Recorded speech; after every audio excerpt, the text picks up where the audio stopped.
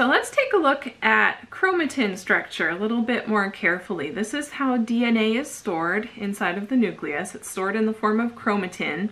And chromatin is very orderly. It's very organized. Chromatin consists of DNA, which is shown in purple, and that DNA is wrapped around histone proteins. The histone proteins are in this sort of orange color.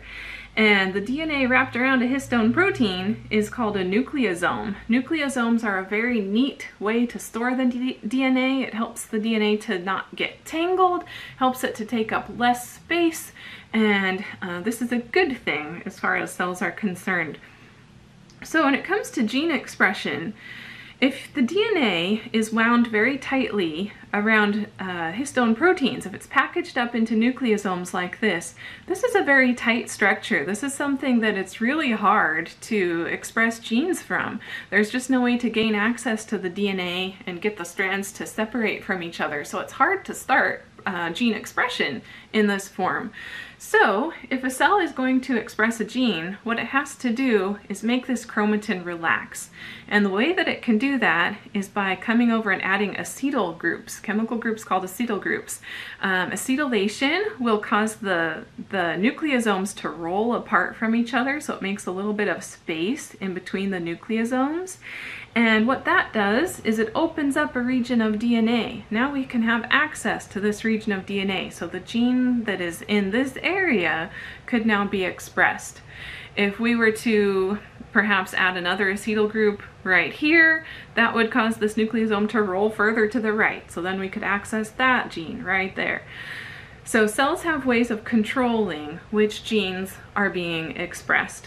And then when expression is finished, the cell can remove the acetyl group. So deacetylation will take place and the structure will roll up very tightly again. The chromatin becomes more compact and those genes are no longer expressed. So very, very careful control is possible inside of cells. Looking in a little bit more detail at the process of transcription, so how are genes actually expressed? This involves a number of special regions on the DNA. Usually, for a given gene, there will be a start location, a start region, a beginning of the gene, and there will be an end of the gene. Okay, so start and end makes sense. Proteins have a first amino acid and a last amino acid, so there's a start and an end to each gene. In order to get transcription going, this actually involves other regions of DNA outside of the gene. And if we look just upstream of the gene, there is what's called a promoter region.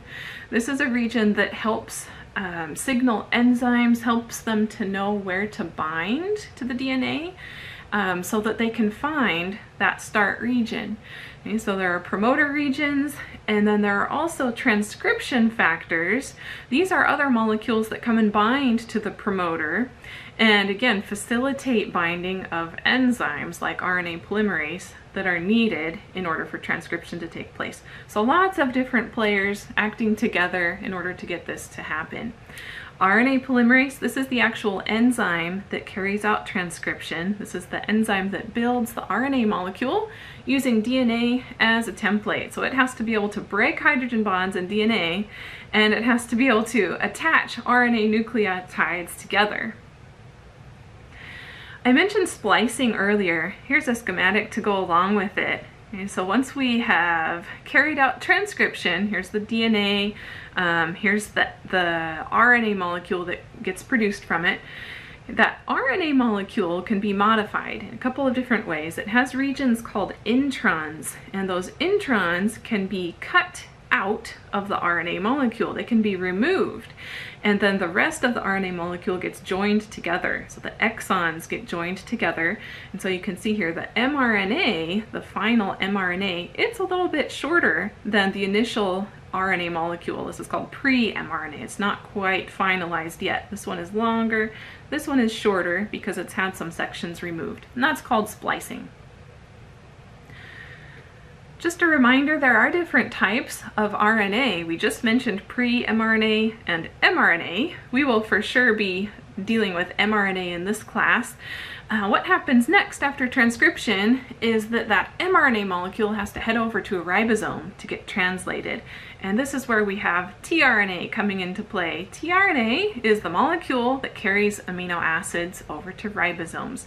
tRNA, if we were to iron it flat, it has kind of a T shape to it.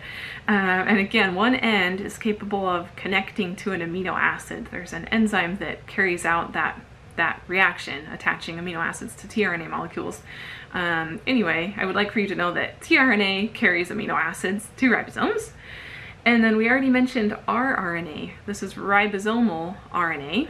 This is what ribosomes are built from. Last on the list, interfering RNA. We won't be dealing with this one very much in this class. This is kind of more of an advanced topic, but these are small pieces of RNA that can modify gene expression, and that's about all we're going to say about that in this class.